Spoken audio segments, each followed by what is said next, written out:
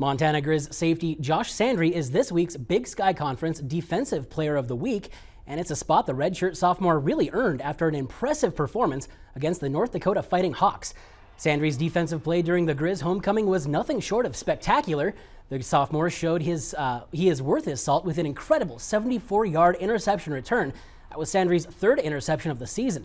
The safety also had 7 tackles, a half sack, a half tackle for loss, a forced fumble, and a pass breakup to his name on Saturday. Not a bad performance. And 2 of Sandry's tackles wound up forcing a 3-and-out of North Dakota's